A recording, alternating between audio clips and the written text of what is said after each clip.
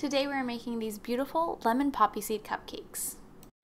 To make them, we start by whisking together 1 1/4 cups of flour, 1 cup of granulated sugar, 1 1/2 teaspoons of baking powder, and 1/2 teaspoon of salt. We're also going to add in 1 1/2 tablespoons of poppy seeds, and we're going to whisk that together and then set it aside.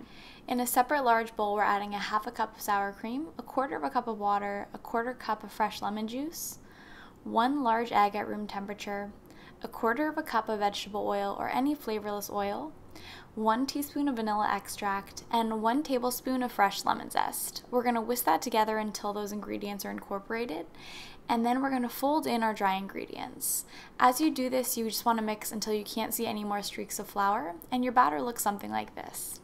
Then fill your prepared cupcake pan about 3/4 of the way full with your batter. One batch makes 12 cupcakes, and we're going to bake these in a preheated 350-degree oven for 19 to 21 minutes. While those bake and cool, I'm making a lemon cream cheese frosting, and we're also going to be filling these cupcakes. So this step is optional, but I love to add a bit of lemon curd to these cupcakes to really amp up their flavor. This time around, I'm using lemon curd that I bought at my grocery store, but you could also use pretty much any jam to fill these cupcakes, or you could make your own lemon curd.